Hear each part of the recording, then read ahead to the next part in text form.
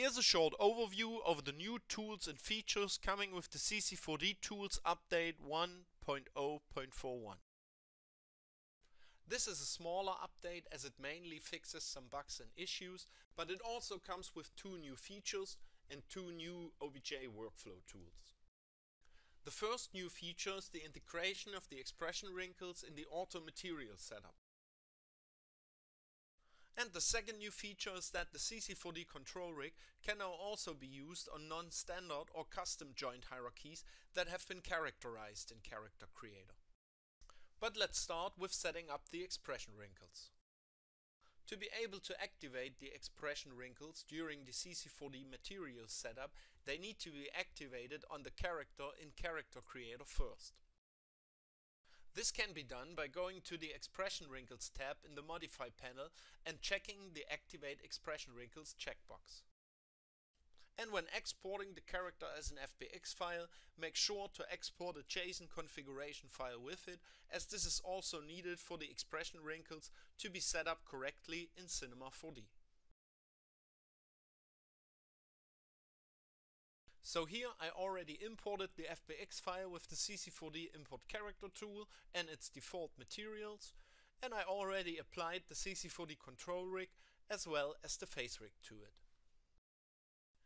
And as the character has been exported with a JSON configuration file and the expression wrinkles activated, I now get the new option of activating or deactivating the expression wrinkles in the CC4D Auto Material Setup dialog. For this example, I'm going to stick with the basic material type and run the material setup. When the Activate Expression Wrinkles checkbox is checked, the material of the head will not be replaced with the head basic shader template from the CC4D Asset Browser contents, but with the head wrinkle basic shader template. And this will also go for the advanced material type. But now let's have a look at the shader. And in the shader graph of the head material, you can see the new CC4D wrinkle shader, which is again a custom Redshift shader group that takes care of blending the diffuse, roughness, normal and height wrinkle textures with their respective base textures exported from Character Creator. It also utilizes some additional flow maps exported from Character Creator as well, and some wrinkle masks located in the CC4D Asset Browser contents. Within the CC4D wrinkle shader, those masks are controlled by the driver parameters on the wrinkle shader. And those parameters themselves are driven by the new wrinkle solver Python tag that has been added to the CC character null object automatically during the material setup. And this wrinkle solver is where most of the math is happening, and that serves as a connection between the character's body mesh posemorph tag and the shader. And now let's take a look at the render result by firing up the Redshift IPR. Right now we can't see any of the expression wrinkles as the character still has a neutral facial expression. So I will quickly adjust some of the face rig controls to change that. And you can see that this immediately triggers some of the expression wrinkles in certain regions of the face. You can also find some additional controls for the expression wrinkles on the CC character null object under the Wrinkles tab. Here you can find 13 groups corresponding to the different wrinkle regions from Character Creator. With the overall parameter, you can control the overall strength of all expression wrinkle regions. And with the strength parameter within each group, you can control the strength of each wrinkle expression region individually.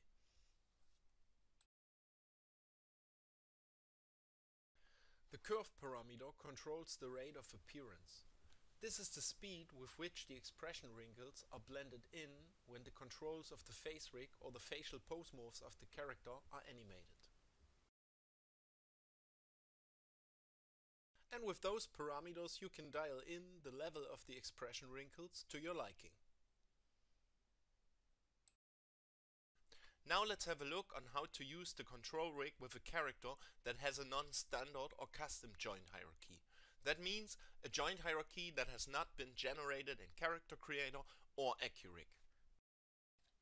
But for this to work, the character needs to be characterized inside of Character Creator first, so we can export a 3DX profile, which can then be used by the CC4D Control Rig Setup to recognize the character's joint hierarchy.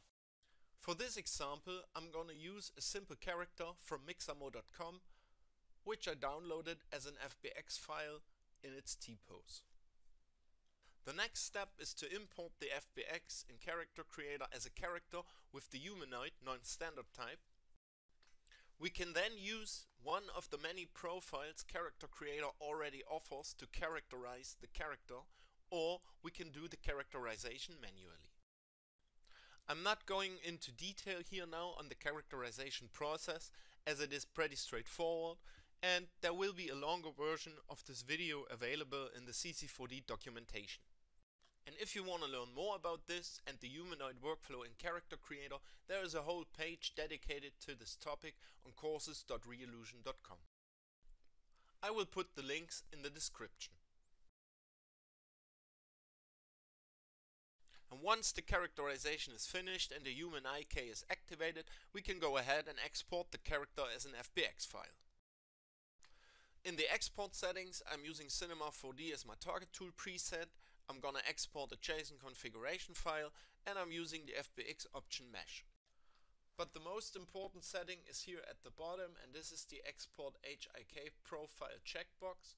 When this is checked, a 3DX profile will be exported with the character's FBX, which we can then use in Cinema 4D with the Control Rig Setup. Back in Cinema 4D, I'm gonna click the CC4D Import Character icon and select the FBX file with the Mixamo character exported from Character Creator. I want to import the file with pose morphs. I want to remove the morph targets. For the materials, I will leave everything on default, but I want to apply the control rig to the character.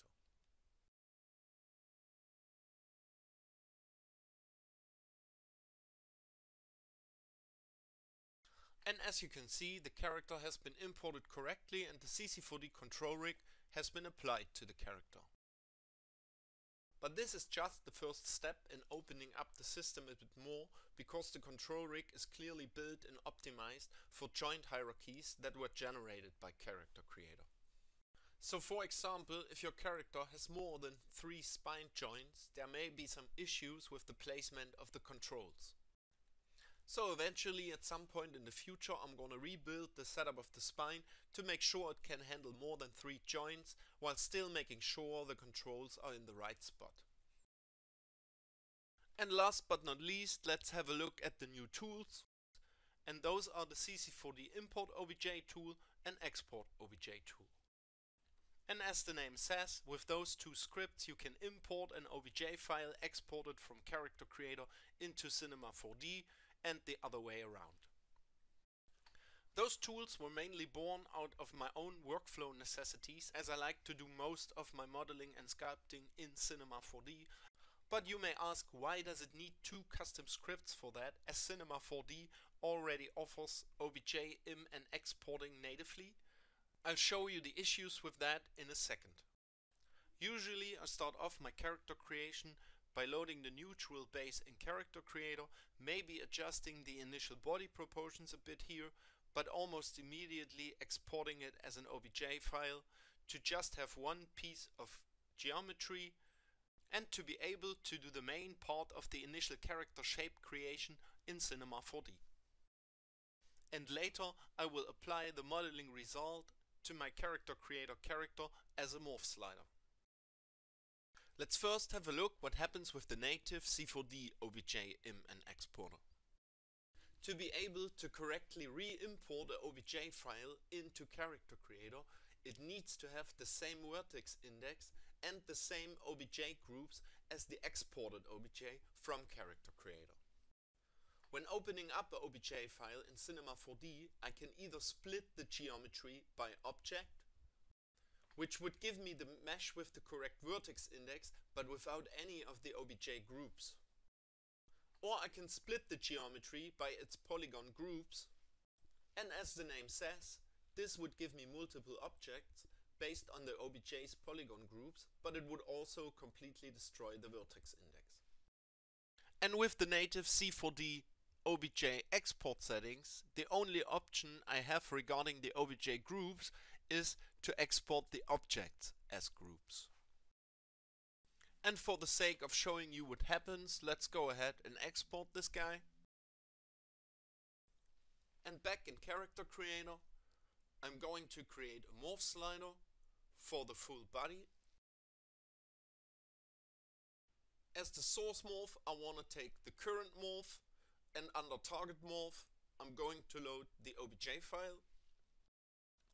And I'm also going to load the checksum file, which was exported with the initial OBJ from Character Creator. But as you can see, I will get an error message that the base and the target character are not compatible. Now let's go back to Cinema 4D and try that one more time with the new CC4D tools. I'm gonna click the Import OBJ icon in the toolbar and select the same OBJ file exported from Character Creator as before. And it may take a moment longer than opening up a OBJ the default way, but the script will now convert all the OBJ groups into polygon selections to make sure the vertex index and the groups stay intact.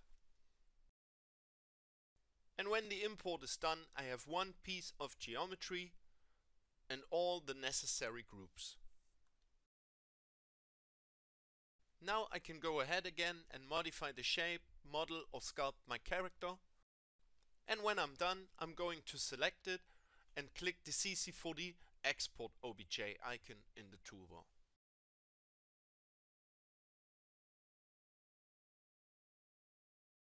And in Character Creator, I will again create a new morph slider for the full body. I want to use the current morph as the source morph. Select the OBJ file and the checksum file.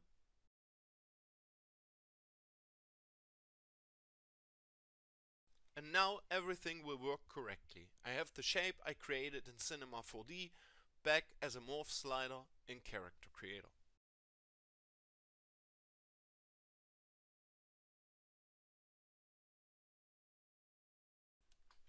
And from here I can now start to build my character in Character Creator.